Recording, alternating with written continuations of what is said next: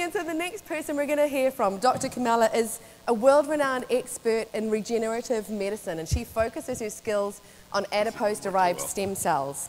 Now, she's named as one of the top 50 in Terrapin's global stem cell influencers, and she is #1 on the Academy of Regenerative Practices list of stem cell innovators. Like I said, these are the people doing it, folks. Many of us are here to learn about therapies and treatments that we can incorporate into our lives right now. Well, Kristin is the CSO of the US Stem Cell, where she focuses on bringing stem cell therapies to help with degenerative diseases right now. She also led the team in the first ever FDA-approved clinical trial using a cell and gene therapy approach for working in the heart. Talk about progressive. Let's hear from this PhD candidate. This is why I need my notes. PhD candidate, she has an MS and BS in chemical engineering, and we're going to hear from her about advancements in regenerative medicine. Please welcome Dr. Kristin Comella. Thank you. Appreciate being here at the RAAD conference, and I'd like to tell you that when I first began presenting about stem cells, it was around the year 2000, and it was at a small conference, and it was just a side topic about stem cells. And they said, yes, we'll let you present. And they put us in a side closet room. And I think 10 people maybe had wandered into the room by accident. So now it's wonderful to see thousands of people hearing about stem cells and understanding that these are going to change how we live and how we advance our future in medicine. So the future of medicine is actually already here. So we are a publicly traded company at US Stem Cell, so I have to remind you of the SEC forward-looking statements due to trading. We have a comprehensive list of products and services. We have a company that's solely focused on training physicians how to bring these therapies into their practices. This is called US Stem Cell Training. We also have a company called Vet Biologics, where we bring these therapies to our pets and horses. We also have a company called The Clinic. This is where the US Stem Cell Clinic, where we bring these therapies to you. So these are treatments that we are currently doing for patients who are suffering from degenerative diseases or patients who don't want to age at the same rate as the rest of the population. We also have some therapies that we're bringing through the FDA protocols under the name BioHeart.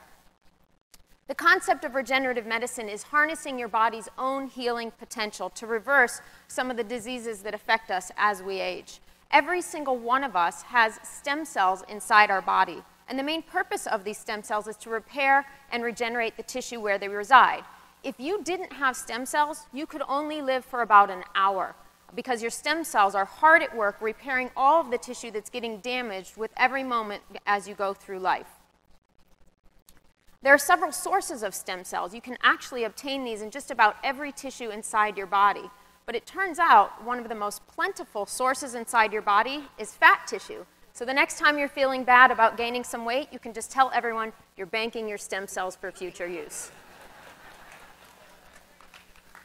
So there are a variety of different methods that can be utilized for obtaining stem cells. One of the more common methods that we've seen is using stem cells from bone marrow. And this is one of an older technique that's been around. We've been harvesting stem cells from bone marrow for decades. In fact, the first procedures for bone marrow stem cells were done in the 60s. And we are typically using these for cancer patients, and they're called a bone marrow transplant. And these are stem cell treatments that we use. One of the newer techniques is getting the stem cells from the fat tissue. And it turns out we can get about 500 times more stem cells from the fat tissue than what we can get from bone marrow. Another technique that we often see is getting stem cells from the peripheral blood by taking a pharmaceutical drug to make the cells from our bone marrow go into our peripheral blood.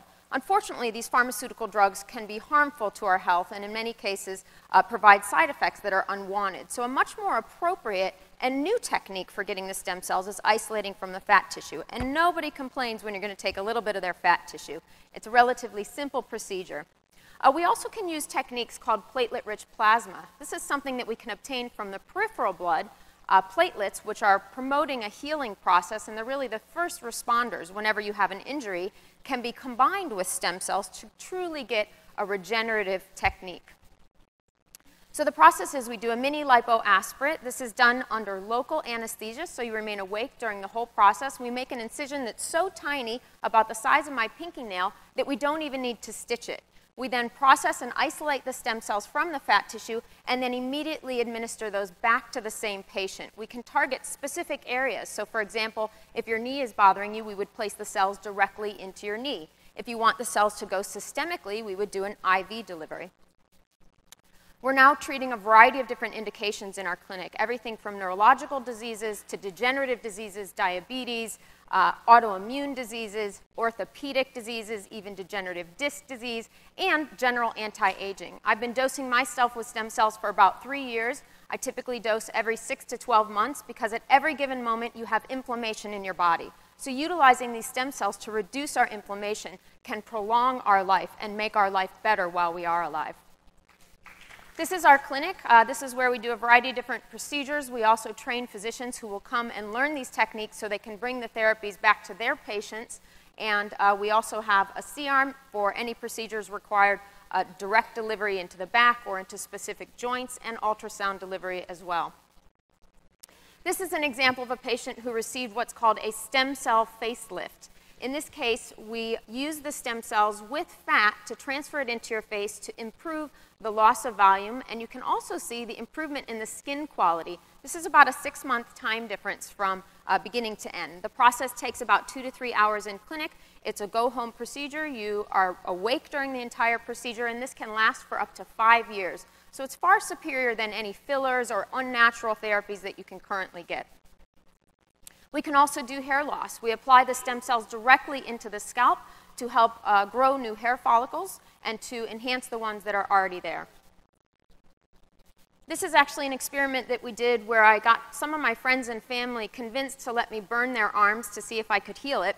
And so what we did after burning their arms is we applied a control, which is all the way on the left of your screen, and then we did platelet-rich plasma in the middle, and finally on the end we did platelet-rich plasma plus stem cells to demonstrate how much better the healing process was just by applying the stem cells to the burned area.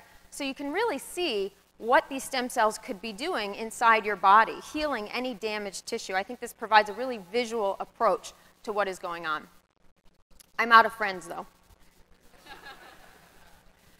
So this is an example of a patient with osteochondritis, and you can see on the left side of your screen the lesion, the bone lesion that's present. And after introduction of the stem cells, complete healing of that tissue and filling in of the bone and the cartilage. And this was actually a famous pitcher who has returned to pitching in the Major League Baseball, although not famous to me. Famous to somebody. We also do a lot of osteoarthritis. Patients who are bone on bone have no more cartilage left, and what we typically do is directly inject the cells into the joint, allowing for new cartilage growth and healing. Patients will often experience a benefit within the first couple weeks of receiving the treatment because the cells are naturally anti-inflammatory. In addition, over the next 3 to 6 months, the patients can actually grow new cartilage, and so they can return to things that they haven't done in years because they have greater range of motion, they can return to running or other activities that they haven't been able to do. This is an example of one of our patients. This is a patient who had severe arthritis, 12 years old, which in dog years is considered old, and certainly would not go up the stairs unless directed to do so.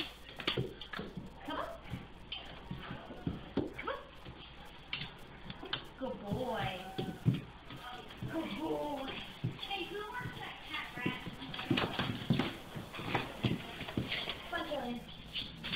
Good boy. So what we did was injection in 3 different joints, plus an IV to give systemic stem cells. This is 3 weeks after the injection.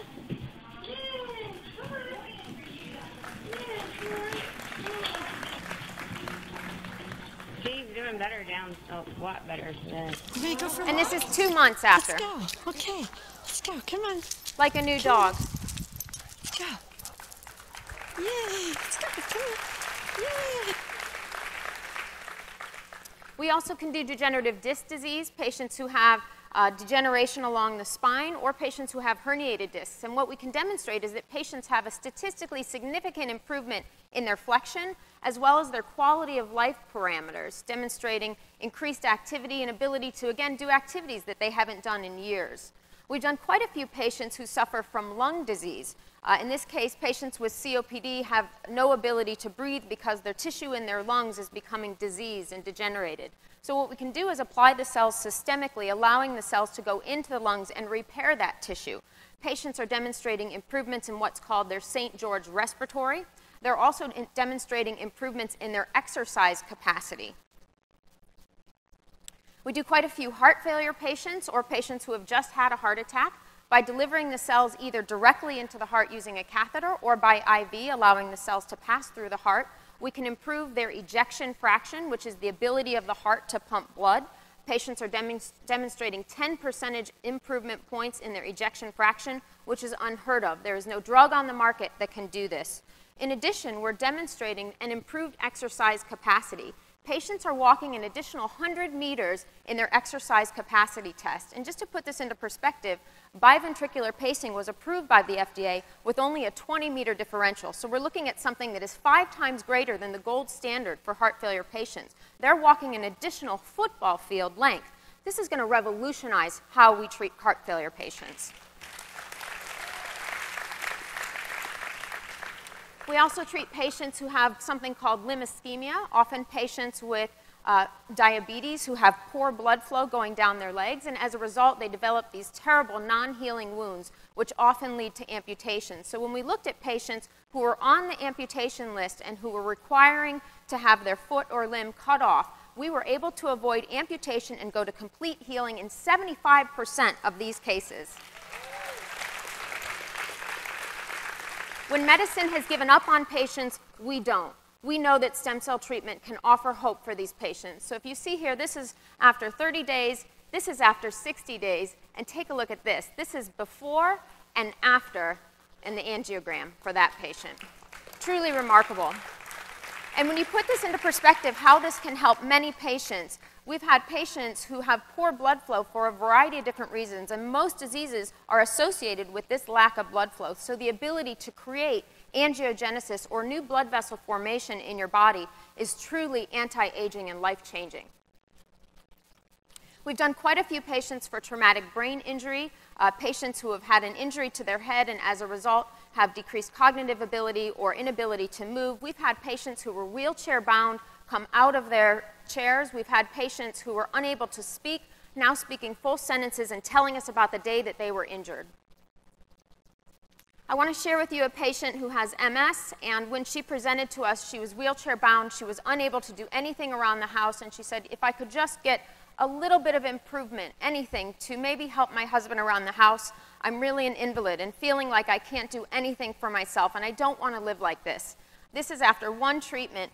Barb is now out of her wheelchair. She's walking with a walker, and the physical therapist that is working with her is wiping away tears as she's helping, saying, this is unbelievable. We've never seen such a thing for a patient. We'll continue to do treatments for her. The other thing that we found is very critical, and I think what was misunderstood for a lot of these treatments is that it would be one and done. You would take one stem cell treatment and hooray, you would be young and you would run a marathon. And I think this is misleading. I think a lot of times there's multiple things going on in our body and we have a lot of inflammation. So the ability to come back and do repeat dosing is really beneficial for many of these patients. So what we've done is we have a registered FDA tissue bank where we can store stem cells for you. We can get 20 to 25 additional doses just from one pole of fat tissue so that we can come back and do repeat dosing if you need it. If you have a heart attack tomorrow, you're not going to get clearance to get a liposuction procedure to get your stem cells. If you have your stem cells ready and waiting for you, you can then get an injection and repair your heart.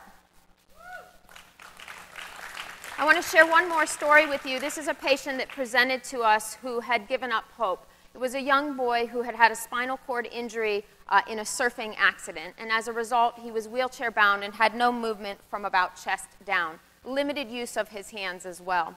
And so every day he would tell his mother, please, I want you to kill me. I don't want to live anymore. And so his mother told us that she would have actual conversations in the kitchen about how she was going to have to kill her son and what would she do afterward. Would she have to kill herself? Would she have to go to jail? And she said, we just can't live like this anymore. And so said, you know what, let's try this stem cell therapy. And so what we did is deliver the stem cells so that they could access along the spinal cord to repair some of that damage. After 8 treatments with stem cells, this is him today.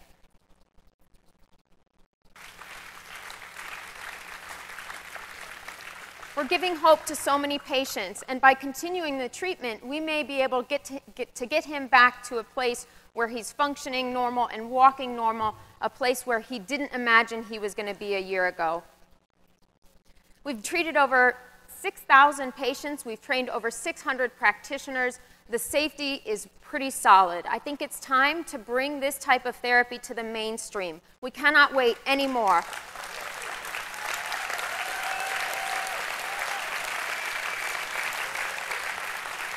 Regenerative medicine, the future is here. It's here to stay. It's continuously growing. Patients are looking for therapies with great clinical benefits without the side effects. And they want therapies that are less invasive and more natural, without the side effects of some of the pharmaceutical drugs that are actually killing us. We as a field have an obligation to bring these therapies forward. Patients have a right to make an informed decision about how they want to use their body and their cells. We need more funding towards these therapies. I want to thank you for your time, and I encourage you to send me an email. We do a free journal club series where you can watch all of the new data that's coming out and learn about some of these treatments. Thank you again for your time.